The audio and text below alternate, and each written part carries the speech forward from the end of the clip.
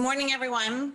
Thanks so much for joining us after this long night. This is O'Malley Dillon. I'm here with Bob Bauer, and we wanted to take a few minutes to go over with you what we're seeing across the key states that are left outstanding. Most importantly, I want to share with all of you that Joe Biden is on track to win this election, and he will be the next president of the United States. So we believe we are on a clear path to victory. By this afternoon, we expect that the vice president will have leads in states that put him over 270 electoral votes. Today, the vice president will garner more votes than any presidential candidate in history, and we're still counting.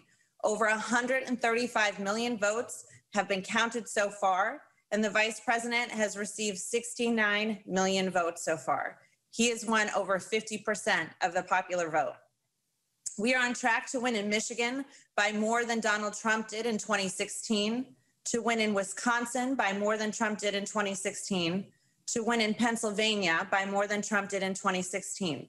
And we flipped one of his states, Arizona, and congressional districts, Nebraska too, last night to add it on top of that. So now I want to walk through the outstanding states that we're seeing and give you an update on how we see our path to victory. Let's start with Wisconsin. We expect and we believe that we have already won Wisconsin. Joe Biden is winning by roughly 21,000 votes, and there are only a few votes outstanding. We're only seeing two counties, Pierce and Richland, and they have just a few numbers of precincts outstanding there, which account for around 5,000 votes. So Trump would need 4 times that to overtake our lead. We believe that this state can be called this morning for the vice president. In Nevada, we expect to win this race. We are already in the lead. The vice president is winning by roughly 8,000 votes, and we do not see any of the outstanding ballots that give us any, that are still outstanding, that give us any reason to believe we won't continue to add to our margin. The ballots that are outstanding are vote by mail, and as was reported early this morning, the votes will not be counted until tomorrow, but we expect that tomorrow when those results come in, we will continue to be in the lead in Nevada. Michigan. So we expect to win Michigan. The ballots that are outstanding are mostly in Democratic heavy areas as well as absentee ballots.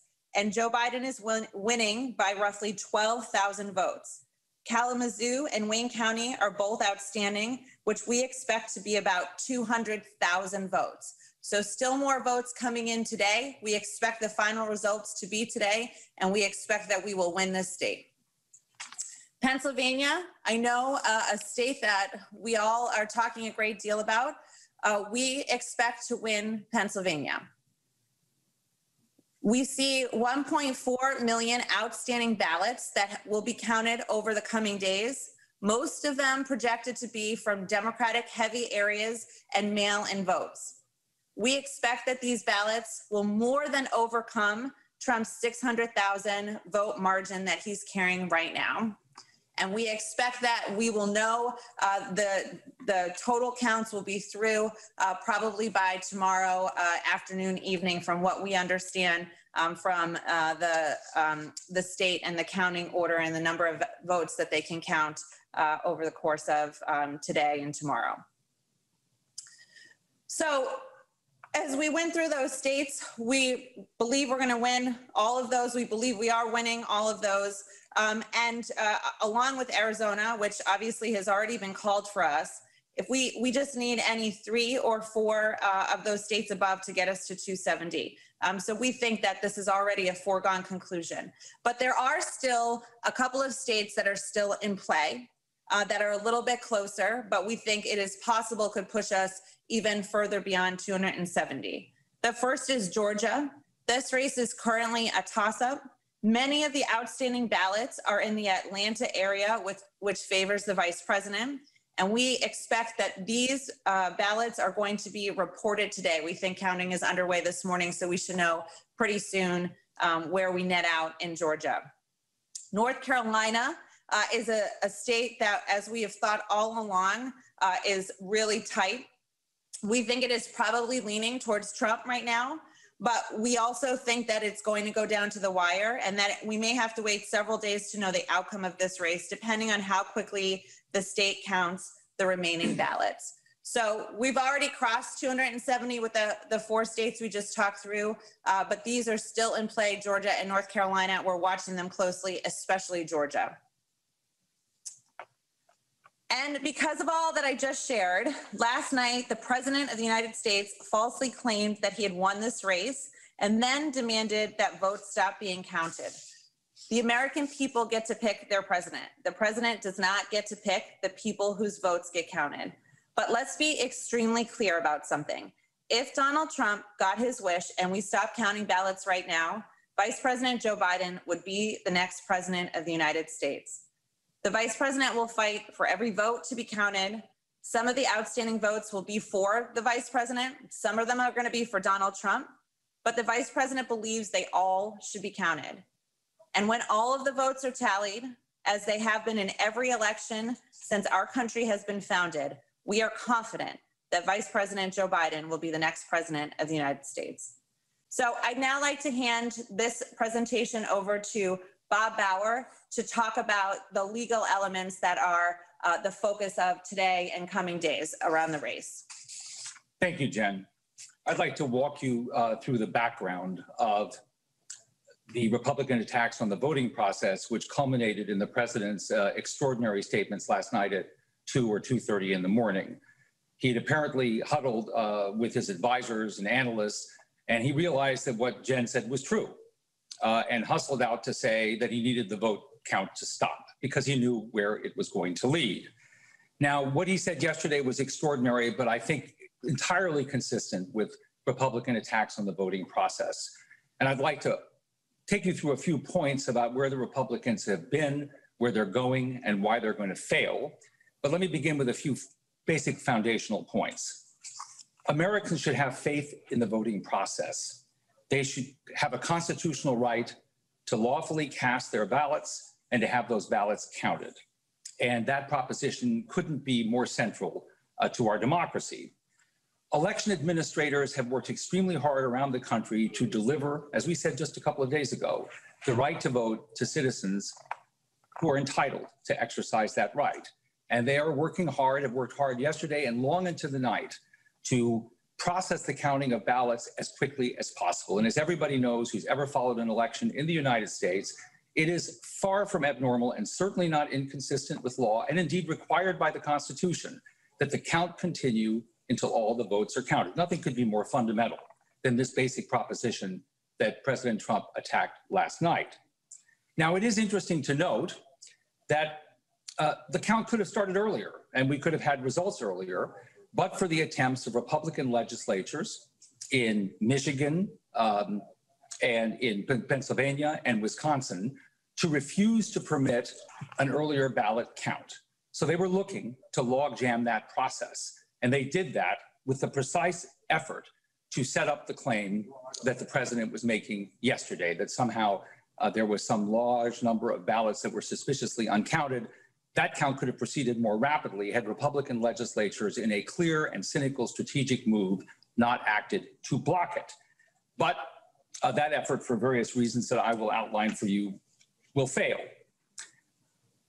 Let me also, in making that point, just note, just in recent days, before President Trump appeared yesterday to make his extraordinary statement, an example of some of what we've seen the Republicans try to do to undermine this election in various states. Take, for example, this last Monday, when a Republican clerk stepped into the courts to try to stop the counting of ballots, arguing that the Secretary of State had given inadequate guidance on ballot counting. That guidance, by the way, had been issued in February of this year, months ago. But in the 11th hour, the Republicans claimed there was some flaw in the ballot counting process. And as we knew from the moment we reviewed the papers, that effort completely failed. The court tossed it out. Then, also on Monday, a right-wing organization allied with President Trump tried to stop the count in Michigan, once again on the assertion, completely groundless, that there was something improper in the polling observation or the vote observation process. Each political party had numerous observers present. The law was fully complied with. The court knew that and tossed this lawsuit out as well. And in Nevada, and I'm about to turn to Pennsylvania, the Republicans tried to stop all counting in Clark County, making unsupported, completely meritlessly, transparently meritless claims of irregularity. And once again, a court stepped in and threw the claim out.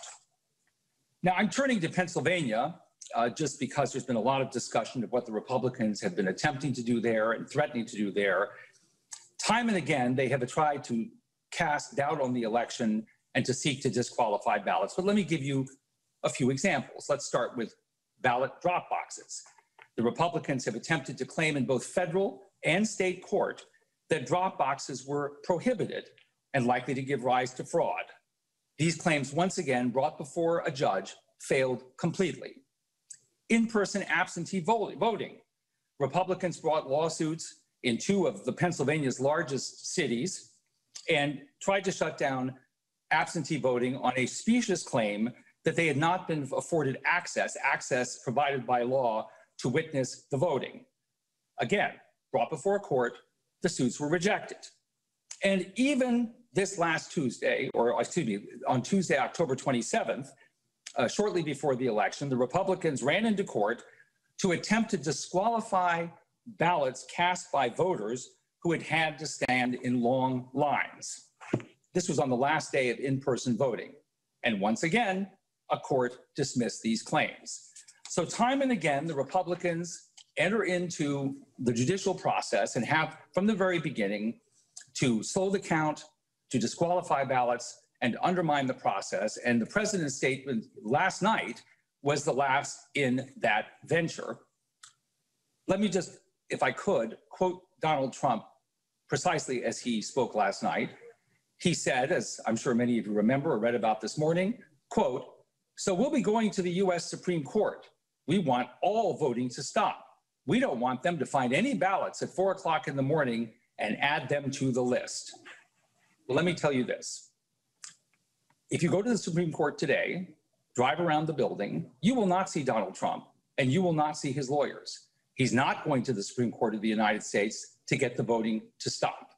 And if at some point, filing once again these specious claims rejected by court after court, if at some point he arrives before the Supreme Court with a novel proposition that ballots that were lawfully cast by eligible voters, but not yet counted by the time Donald Trump wanted them counted, that somehow they don't count anymore, he will be in for one of the most embarrassing defeats a president ever suffered before the highest court of the land.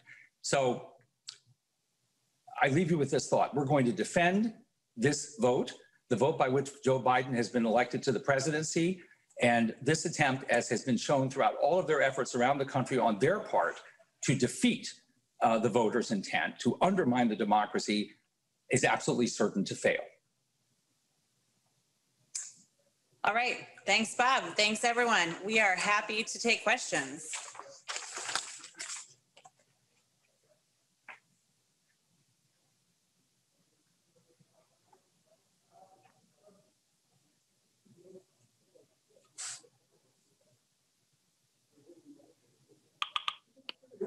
I think we're going to Mike Memoli first. Oh, hey there. Thanks for doing this, guys. First to Bob, given what you just said about the Supreme Court, I was going to ask you where you believe the Trump campaign's likeliest legal challenge would be, and how are you preparing at this point to counter that? And to Jen, two questions. One, can you tell us what the vice president is spending his time doing right now? Is he making calls to other Democrats? Is he also speaking to world leaders at this point? And whatever the final numbers, it's clear that the final results in these battleground states will be closer than a lot of Democrats expected. And I'm wondering what your best explanation for that is at this point. Go ahead, Bob. So, as we've said on many occasions, we are prepared for any effort the Republicans make in any court in any of these states to advance the absurd theory that the president espoused last night. As you know, they've made no secret. That's why I walked you through this presentation, and it's an abbreviated presentation. We could go on a great length about vote suppressive efforts that have gone on for an extended period of time. They've made no secret of it. So we've had ample evidence, ample notice, if you will, that this is a tactic they will try. Everybody knows what's up here. Election officials know what's going on, and courts know what's going on. And so, yes, we're fully prepared for it, because it's almost as if they handed their strategic playbook to us and read it to us out loud. So we're well prepared for it, and wherever they go and however they go about it, we have lawyers ready to go, papers ready to go within an hour of hearing of any step that they take. Yeah, and Mike, to your questions for me. So, you know, the vice president has been making calls yesterday, today, you know, reaching out to the leaders, reaching out to Democrats that have won, checking in on what's happening in states, and, you know, just really staying engaged as he'll continue to do throughout the day. You know, when it comes to where the race is, I feel like we had been abundantly clear that we thought that this could be a very close race in most of our states. We worked hard to be very transparent about the fact that we did not believe that the race was in that wide margin that we are seeing as the national polling numbers, and that in many of these states, especially the swing states, that we were in the margin of error, and that they're swing states for a reason. And so, you know, our goal from the beginning was to create as many pathways to victory as possible. We definitely saw a number of states become more in play than we had even anticipated. Obviously, some of those went to Trump, but those are swing states, and so we're not surprised. We also expected this to be a long night. We said from the beginning our easiest pathway to victory was through the Midwest plus Pennsylvania. We were able to flip Arizona, which I feel like everyone continues to joke about how bullish we've been about it, but obviously that was a significant win for us, Nebraska too as well. So, you know, we knew that this was going to be very close. We knew that we had to maintain a wide playing field in order to maximize flexibility. We saw that the vice president has an astounding number of popular support. He will have a historic number of people voting for him percentage-wise, and raw vote as well, greater than any other president in history. And I think that's a testament to the vice president and the coalition he's built, and the strength of the support that we have, which continues to pick up as we carry forward with the counting throughout the morning.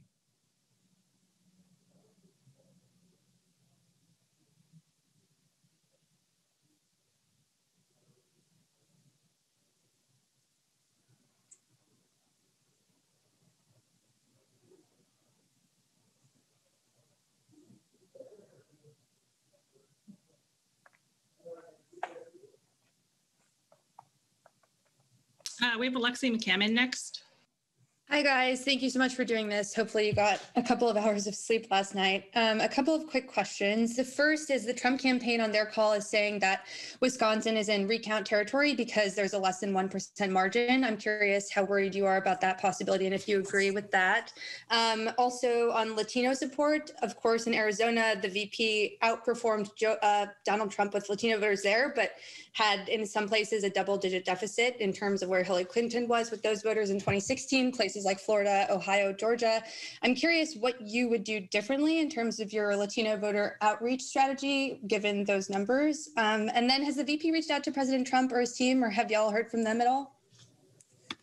So I'll start and then Bob jump in. So, you know, on Wisconsin, there is no automatic recount there. But if the vote is within 1%, which it is, then the loser can request a recount. And I think they probably have to fund it or something is added to it. So it's certainly possible.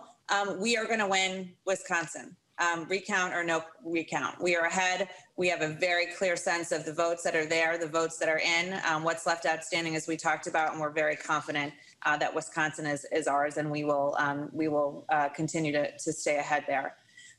You know, when it comes to Latino vote in this country, it is a very diverse population across many of our states. The vice president received support from tens of millions of Latinos last night. And as you mentioned, states like Arizona that have been called, Nevada, where we are ahead, really strong support. Obviously, in Florida, Donald Trump overperformed his numbers with Cuban American voters. The vice president did not underperform. We just saw Donald Trump increase his support with the Cuban American vote. I feel like we had an incredibly strong, robust, really in-depth, customized program across our core states, led by just such an amazing team of leaders on our campaign, building content and engaging with Latino voters in person, online, on TV, on the phone, in every way possible. And I think that our support and the work of our team showed bright with the millions of Latinos that supported us, and in particular helped us take a historic victory in a place like Arizona. Oh, and you had one more question. Oh, it was about, sorry, I didn't actually get any sleep, so I forgot that third one. We have not been in contact formally with the Trump campaign. They've not reached out, and we're going to continue to do our business today and stay focused on being clear about where we stand and making sure that we get all these votes counted.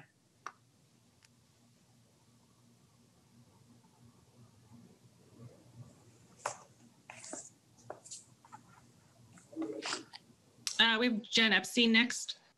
Hey guys, Jen, you said that you believe that you're on a clear path to victory by this afternoon. Does that mean that we should expect to hear from Vice President Biden this afternoon or soon thereafter? And is the intention as of now for him to declare victory then?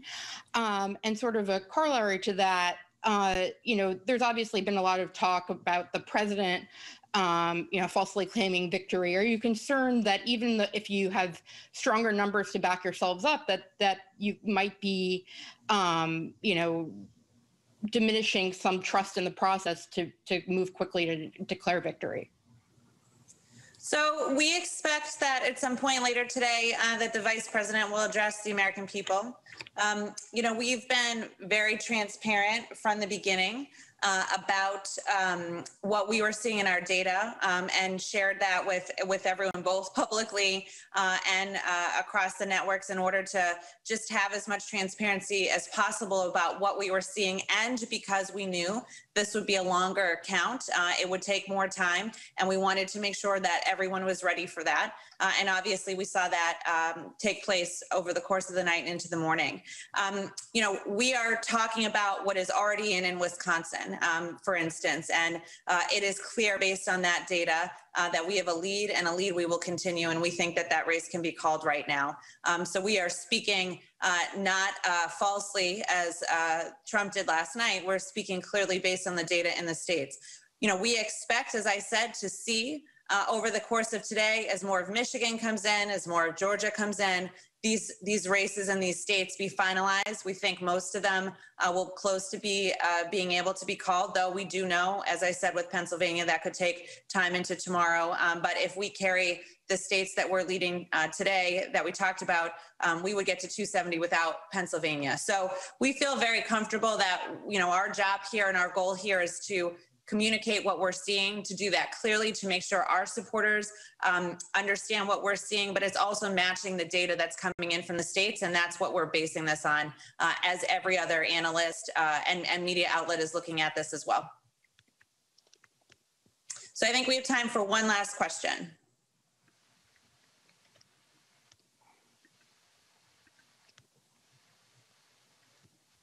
We have Trevor Honeycutt next. Thanks for doing this. So on the legal side, I just wanted to clarify whether it's currently your expectation that there would be a challenge that would end up in the Supreme Court, and also if there are any new legal challenges that you're considering pursuing at this point, or that you think are appropriate to deal with any voter suppression. And then for Jen, just a question on whether you think the lack of in-person canvassing was hurt you in terms of persuasion this time. So I'll go first, and then I'll let Bob close it. We canvassed in person to tens of millions of voters in the last weeks of the election alone, and we canvassed in person We engaged in person since September, but we did it in a safe way. We made sure that we were not putting our volunteers or any voters at risk. We ensured we had appropriate PPE and training, and that we were incredibly thoughtful about that process. And we also are going to be the next president of the United States. So I feel very good about what we did, and the results bear that out. Thank you. Let me answer your question in two parts. The first is, can President Trump get to the Supreme Court? Well, of course, a lawsuit could be filed on whatever theory he concocts, and we've had a taste of what that might be, and he'll lose, and that'll be appealed, and then at the appellate level, he'll lose again, and he'll appeal and try to get the Supreme Court to hear his case. I don't know what that case is going to be. As I've told you, it's impossible to imagine it will have any merit. In fact, it's, I'd have to say, laughably without merit. But if they want to push something up to the Supreme Court one way or the other, presumably they can do that. We're not worried about it. As far as our own planning, we're winning the election. We've won the election. And we're going to defend that election. So we don't have to do anything but protect the rights of voters and to stand up for the democratic process. If it's attacked, as the president suggests it will be attacked, we're going to successfully repel that attack. So that's our mission. His mission is to attack the democratic process, and our commitment is to successfully defend it. All right. Thanks, Bob. Thanks, everyone. Appreciate you joining us today.